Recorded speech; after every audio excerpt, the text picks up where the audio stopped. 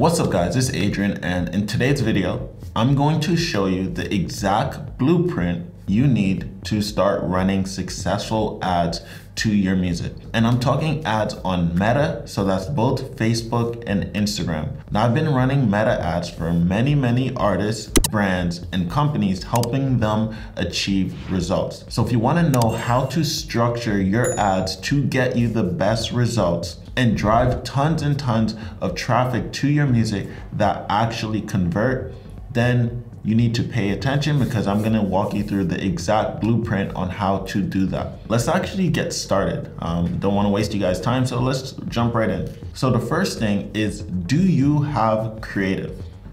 Meaning, do you have content we can use in your ad? If you do not have content, then I'm gonna jump over to the market research.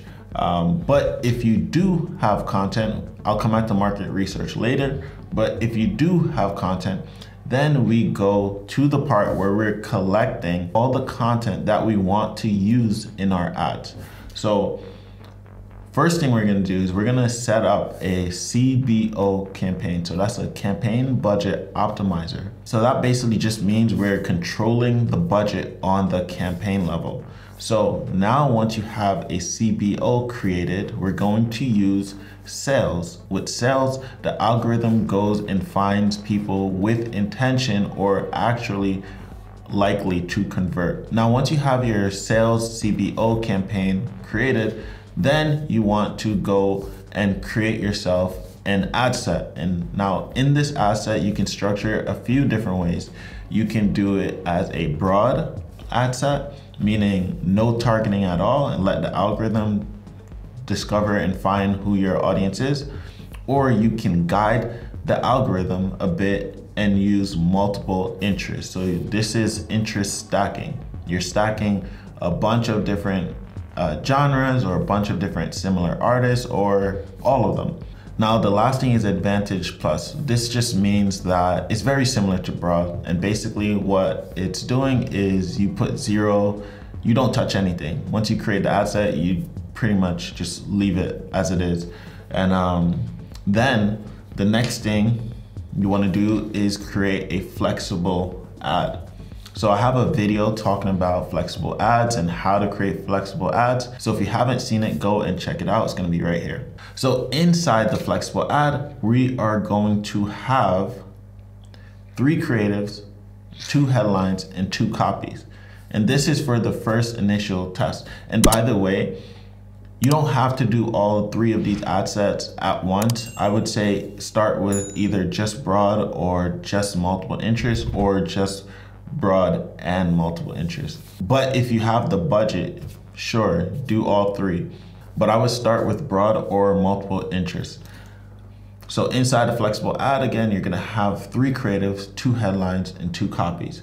Now, once you do that and you're running the ad, then the algorithm is going to spit out the best results. Now, inside of the flexible ad video, I actually show you guys how to get the best performing ad. Now, once you find the best performing ad, basically you need to figure out why it was the best performing. So there's a couple of things to look at. One, you can look at the copy, you can look at the creative, the call to action, and the headline. Now, once you know that, and once you can understand why it's performing the way it's performing, then what you need to do is you need to try to beat this ad. So let's talk about the creatives for a little. So inside of the creative, you have music clips, you have visual hooks, you have scenes, the scenarios, the props, the demographic. You have to analyze your video to see why it's performing the way it's performing. And again, look at the props, look at the demographics, like what kind of audience is in the video, and also look at visual hooks and the clips, the snippet or the section of the song that you're using. And once you understand why that creative performed the best, then you need to try to beat it. So you should always be trying to create new ads that outperform the last ad. So now what you do is you create different variations of the same ad. Let the algorithm keep pushing that creative that is performing the best, but simultaneously, you need to create a new broad ad set with 2 different creatives. Again, we're trying to test and beat the best performing ad. So once you create the other variations, now you want to test only a single variable at once. So in this example, I'm testing just the creative to see which creative will outperform the winning creative. However, you can also keep the same creative and then just test different headlines, or test different buttons, or test different copy, or test different sections of your song. So different clips of your song. And pretty much you just repeat this process and keep testing and keep iterating until you find an ad that just blows everything out the water. Now, before I continue with this, let's talk about the actual ad. So the way that Facebook algorithm actually works is it looks at everything. So you give it a piece of content, it looks at everything, every single frame, it looks at it and analyzes it. It analyzes the emotion of the people in the frame, it analyzes the scene that you're in, it analyzes literally everything. And that's how it determines who to show your content to. That's why broad targeting works. So a couple of things that the algorithm will look at, it will analyze the audio to see what is being said inside of the audio and transcribe the audio. If it's a music song, it will categorize it as hip hop or techno or pop or R&B, and then show the ad to that kind of people. It will take all the text that's on the visual and break it down and try to send traffic to the people that it's relevant to. It'll also take the copy, the words that you're saying in the copy, it'll take the headline, what are you saying in the headline? And then it also looks at the engagement. What are people saying? Who are the people saying this? What are the profiles of the people who are saying, or what are the interests of the people who are commenting and liking the post? And then it also looks at your audience, so your profile audience. Who are the people who like and follow your profile currently? So it takes all of this into consideration, and then it tries to find the right audience. So it'll send your content out to different pools, and based on the results of each group, it then breaks those groups down into other groups and then keeps on doing this until it finds the exact audience. And then once it finds that exact audience of yours that is converting, it will try to keep showing your content to those people. And then it just repeats this process until it finds you the exact audience in regards to conversion. So that's why broad targeting works so well. The meta algorithm is so smart that it's able to identify the right audience based on the creative and copy and headline that you give it. So now you understand the importance of creative testing.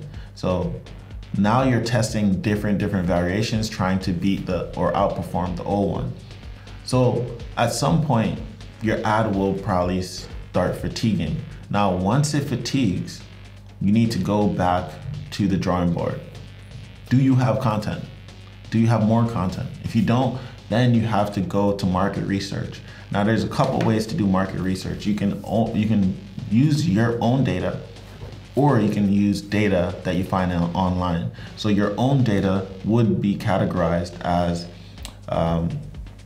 like customer reviews, ad manager, your comments, Google Analytics, your subscribers, email lists, like knowing your exact audience.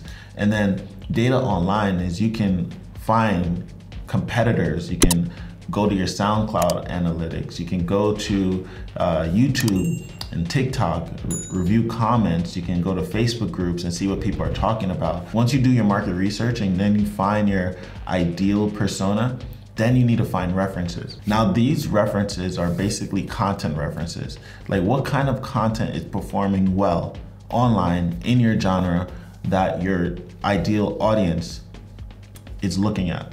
Now once you have this information, then what I do is I put it all into a spreadsheet, and then I create content very similar to it, or my clients will create content very similar to the type of content that we found that performs well by other creators. So then from there, once you recreate that, you now have an ad. And then this brings you right back to collecting all your ad and then retesting your content. So I hope this made sense.